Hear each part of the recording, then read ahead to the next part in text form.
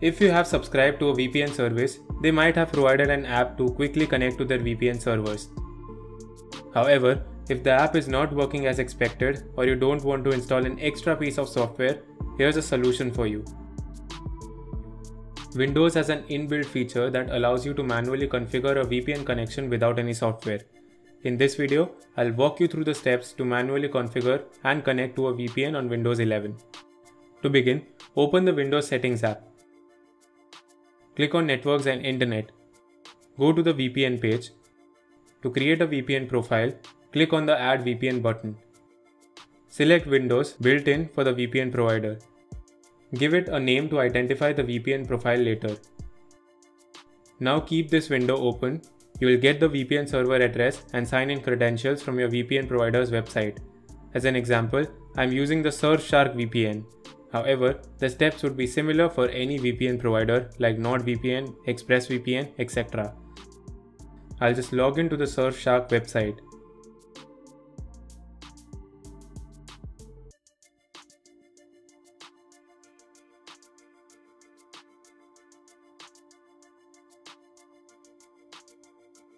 Go to the Manual VPN Setup section. Choose which protocol you would like to use for a manual VPN configuration. We'll use IKEV2, which is considered one of the strongest and most stable VPN protocols. Here, we get the username and password for manual VPN setup. You need to just copy them, then go to the Settings app. From the type of sign-in drop-down, select username and password, then paste your credentials here.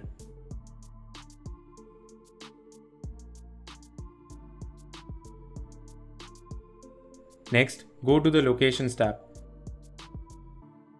Here, you get the list of all VPN servers. Select your preferred location. Copy the VPN server address and paste it here. Select the VPN type we are using, which is IKEV2.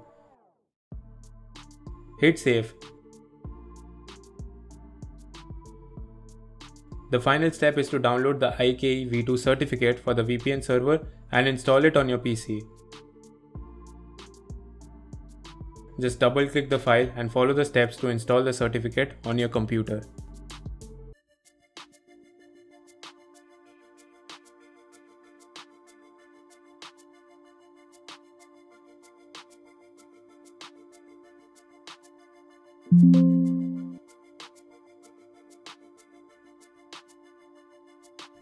Now everything is set up.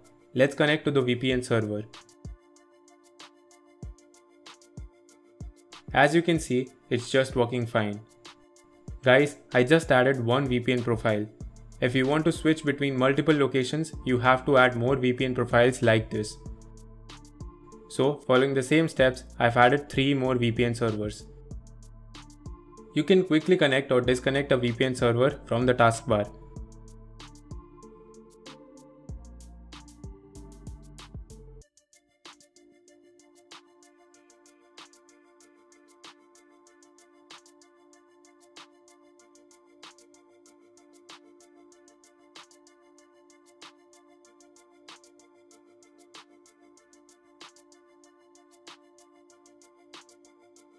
To remove a VPN profile, you need to first disconnect it, then click the Remove button.